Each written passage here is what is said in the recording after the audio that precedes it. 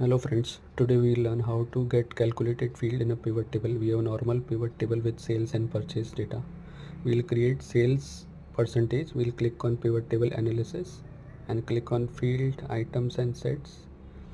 We will type name of the calculated field as sales percentage, and in formula we will type equal to sales divided by purchase and click on OK.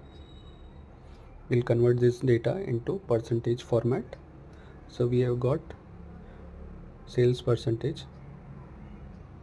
Now we will calculate commission on the sales, another field, another calculated field. So we'll again click on pivot table analysis, fields, items and sets, calculate field.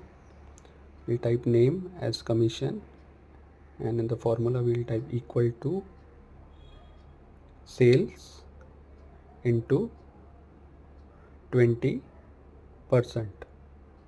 and click on OK. We have got sales percentage. In this way we can calculate the fields in a pivot table.